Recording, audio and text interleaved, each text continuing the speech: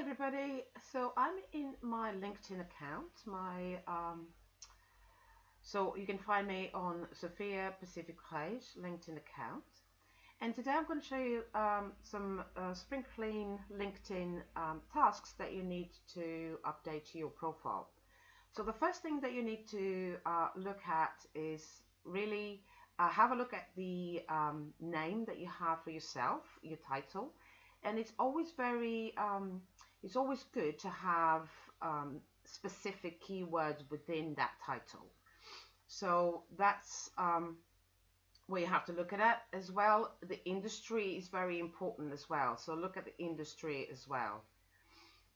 And of course, your current job as well. So this is for today. I'll come back here tomorrow with more tips.